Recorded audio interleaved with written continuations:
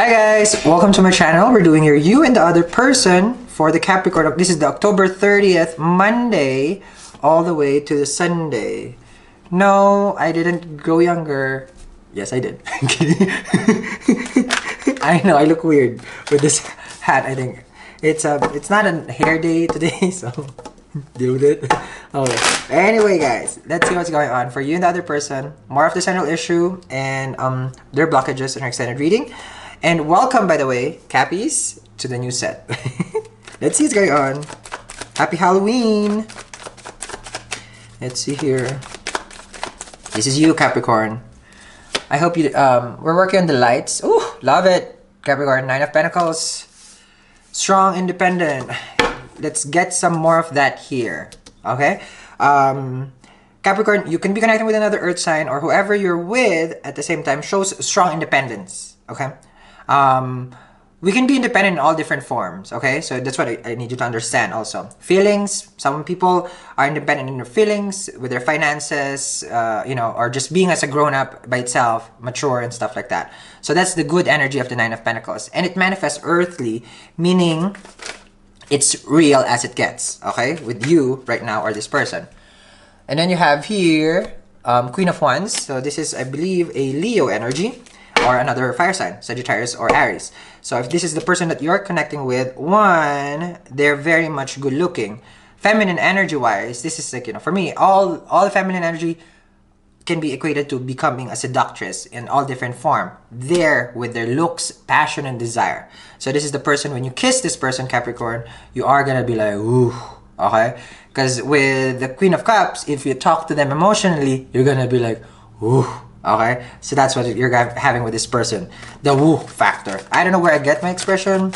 Okay, I don't know, but that's what you're having right now, Capricorn. Amazing, amazing, amazing.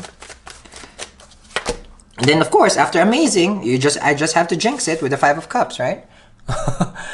This is how real it gets. Good, bad, good, bad. That's a tarot duality. Okay. So 5 of Cups over here is like you could be probably longing, or this person is still longing of the past. We've all heard about that. But I'm sensing here, this person needs some cuddling, needs some touch, needs some tenderness, Capricorn. Because for them, yes, they may be looking from you know, back in their past, but they need some sort of comfort. They're not resisting attention. They're Debbie Downer. They need to be lifted up. Okay, and if you are the confident person here, who also is desirable, I might say, you have the ability to help this person. Tender, loving, gentle, just like a Johnson baby powder. Okay? So, the other person, there you go. The other person has the Death card. I'm sorry for the glare. We're working on that. Death card, sudden shift of energy. Person is experiencing something growth, experiencing a new beginning. They have to surrender their real self in order to begin. Of course, this is like a king who has fallen. So can be a Leo who is now not a king anymore. I'm just saying, meaning they have to restructure themselves. Death card comes because it's a cycle where, how to say this? A cycle of, you know, like for them, things has ended. And I think you're the one bringing this end to you, or they're bringing it to you, or vice versa. Okay? And then you have, I just said Queen of Cups, and then next to the Queen of Wands is the Queen of Cups, guys. Okay. So, this person, Capricorn, if you're on their side here, they got the woo factor.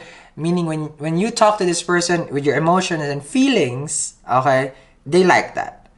They like the caring nature of you, or you know, you like the caring nature with them. This is love, though. This is the Queen of Cups is love. The Queen of Wands is passion. Okay, good.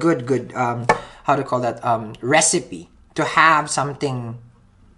How to say it? To grow into something new, which is a Death card over here. Very good. That's good again.